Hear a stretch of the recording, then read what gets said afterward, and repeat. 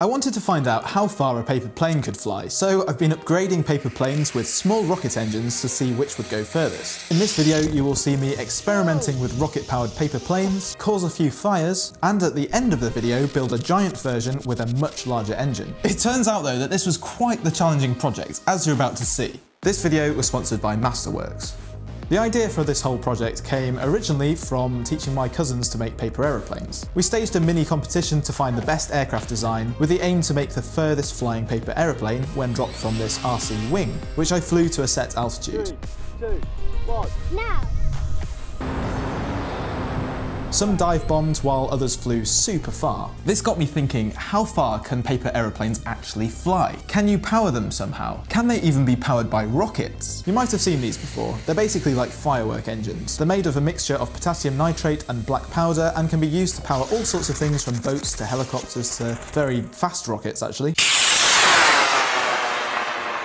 So how would the planes hold up to high speeds? To answer this question, I built a super simple launcher device that could gradually test the paper aircraft to their limits. At low revs, the launcher yeeted the planes and yeah, they seemed pretty fine. Outside though, at higher revs, the planes didn't seem to hold up too well to high accelerations and a slight headwind, which was a little bit problematic. So the results from that test weren't that promising really. Planes were flexing a lot when they were launched. What's not helping them retain their shape is the general humidity of the air and the general wetness of the UK. So maybe I should be making them out of something a bit more heavy duty. I tried using a slightly different paper in my subsequent experimenting. This is plastic coated paper, which is moisture resistant and a little more rigid than the standard 80-gram printer paper. I carefully balanced the motors on the CG and made sure that the planes could glide well, as they now had the added mass of the motors. Despite being careful to trim them the best I could, each plane performed with wildly different characteristics, the common denominator being that they all crashed, pretty much immediately. Whoa. Not again. So why wouldn't these fly? Well, the problem here is partially due to the mass of the aircraft and how fast it has to fly to stay in the air.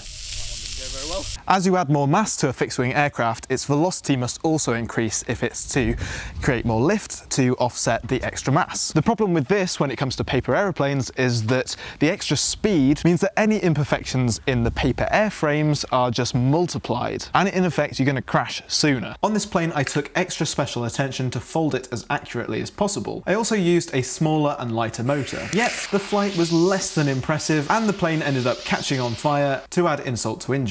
So what if I used a more rigid material such as cardboard? Well, cardboard is heavier, so I had to make the plane much larger, and this actually mitigated any gains from being a stiffer material, as it basically had the same problem, but just now at a larger scale. Okay, this isn't the end of the video, but I think we've come to the conclusion that no, it's not a very good idea to make a rocket plane out of paper. 74% of you though said that you'd like to see an RC rocket plane in this video, so that's what I built next.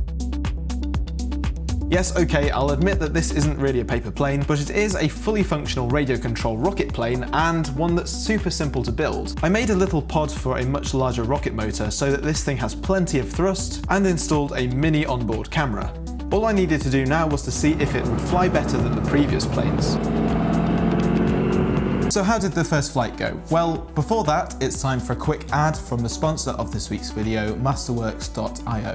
The potential of 3D printing is huge. I can use my printers to print off hundreds of identical parts for projects in these videos. With 3D printing, the most complicated things can be easily replicable. This means that some objects are now essentially infinitely generative. Masterworks, however, focuses on things that you can't replicate, the objects that are imbued in history and culture. As a Picasso painting will always be unique, its value is probably only going to go up over time. It's supply and demand. But what if there was a way to capitalize on that demand? That's where Masterworks comes in. It's where you can become a stakeholder in pieces by artists like Picasso, Banksy, and Basquiat. How it works is quite simple. The Masterworks research team analyzes over 5 million data points to find financially attractive works that they believe will appreciate in value. Then Masterworks acquires paintings ranging from $1 million to $30 million and securitizes them by filing a public offering with the SEC. Since 2020, already, Masterworks has sold 3 paintings, with each returning over 30% net IRR to investors, and their new offerings usually sell out in hours. As with all investments, your capital is at risk. The value of your portfolio can go down as well as up, and you might get back less than what you invested. If you want to get in on it early, all you have to do is go to masterworks.io, create an account, check out what they have, and invest in their offerings. And the good news is that my subscribers get to skip the wait list with a special link in the description down below to join over 380,000 members at Masterworks. Thank you very much, Masterworks, for sponsoring this week's video.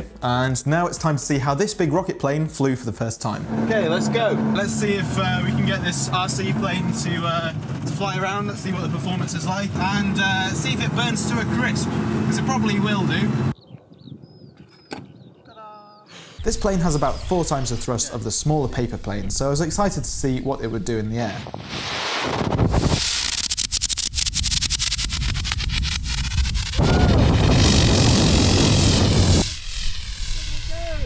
So after a flawless takeoff, I had about 16 seconds of fuel to use up, which was just about enough time to do a few turns before the fuel ran out.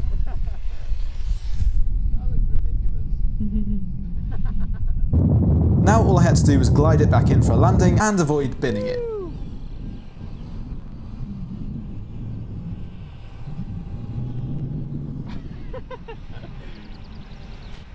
Yes! Oh, I was worrying that it wasn't going to do it then, but it took ages to light that fuse. Success! So I think that we've learned that paper is not the best material for building a rocket plane out of, and I might have to stick to something like foam board and other more complicated materials.